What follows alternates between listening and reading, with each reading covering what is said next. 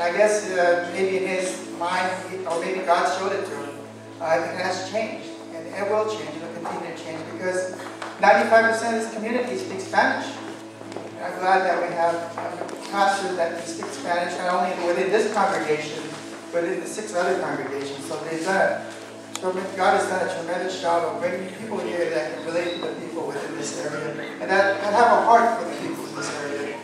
And that was the thing that really struck me when I first came to this church. And I know we have a lot of people that have different things that they need, but one of the things that really hurt me, but sort of touched my heart, was we had a festival one day, and it was only for the church members. We had a train and rides, and then outside the gate, you could see kids lining up outside wanting to come inside. But we only had it for the church. So I'm glad that we reached out to the community. I want the community to feel part of this church. And with the 6 other Hispanic congregations here, I think we are making an impact on the community here. So we're going to have the church council come up and we'll pray for them.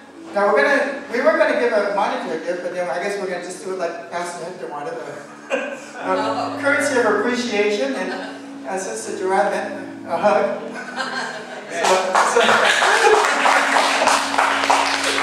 So that's the least we can do. And also, most important, a prayer each day for each and every one of them, and thanking them for the job that they do for each and every one of us and for God. So, the Sister Penny one? Is Sister Penny in? Oh, Sister Davina, you can pray.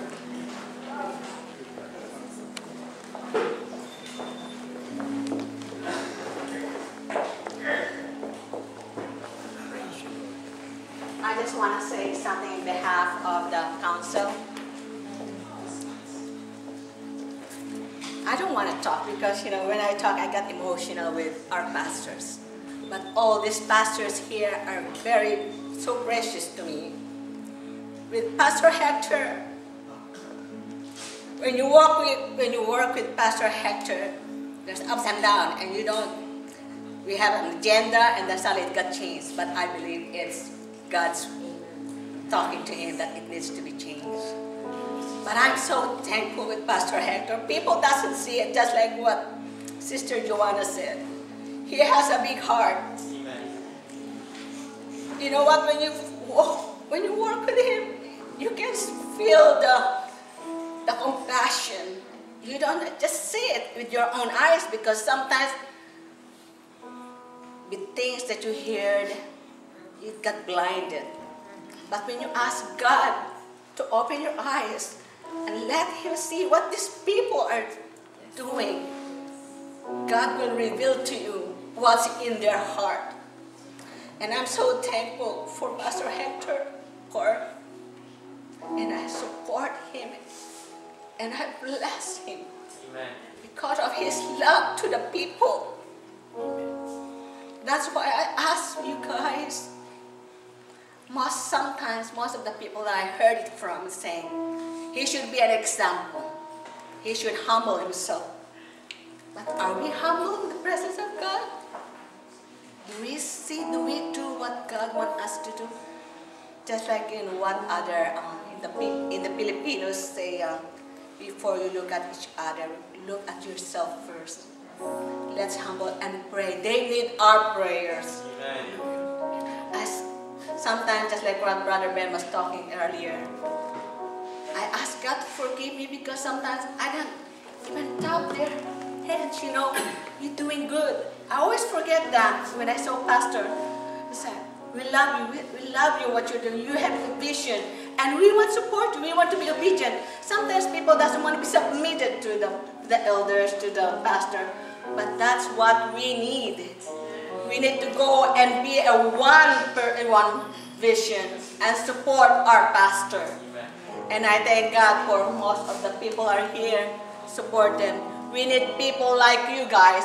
We cannot be just a hearer of the word. We need to be a doer of the word of God. And there's a lot of people here in our community. That's why God sent us here for a purpose to help our pastors here. And I thank God. This is not much, but I know Pastor doesn't want to get all this stuff. But I saw this prayer for our pastor. It said, Dear Lord, Bless our pastors to deliver and preach your holy word, to serve your divine call, and to minister to your flock. Guide him to do your perfect will, and lead him to walk in your wisdom as he leads your church. Thank you for the privilege he has in sharing the gospel of Christ with others. Bless his time and his effort as he serves you. Amen. On behalf of the Council Pastor, I want to give you this for you.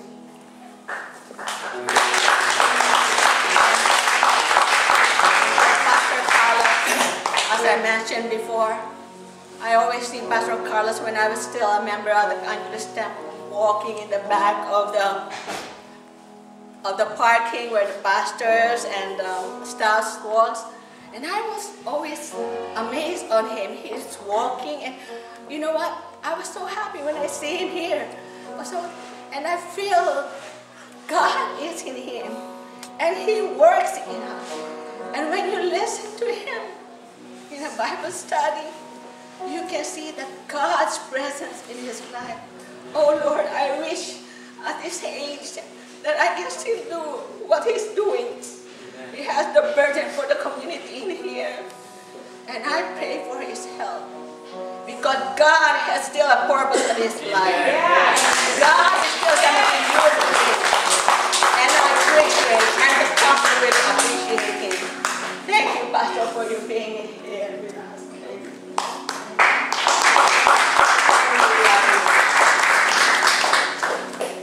This lady has been a blessing to us every single Saturday. And we are so thankful for Sister Maria.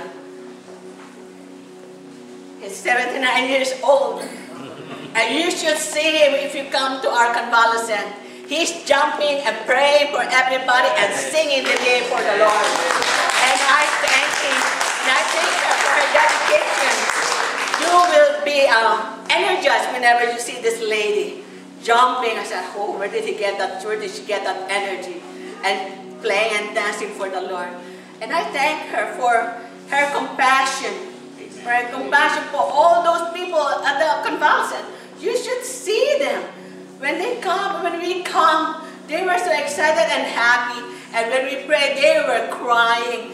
And I believe that we are a comfort to them. And I thank God for God impressed this ministry to our Pastor Maria. And Pastor Maria, thank you very much.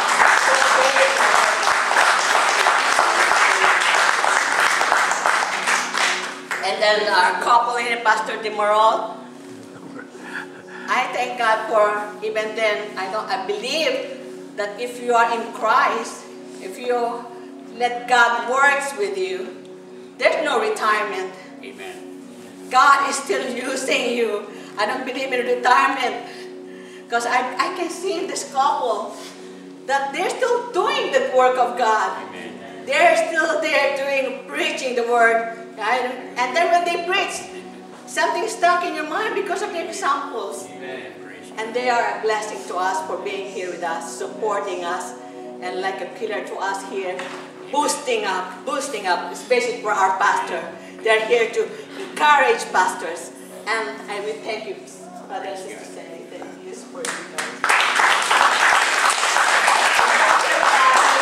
I thank God for Brother Bobby because he's always here, helping us with all the works of the Lord in here. And I thank him for his life, for his dedication to us. And I continue to pray for him. Thank you. And may all be encouraged for all these pastors that are here. And thank you.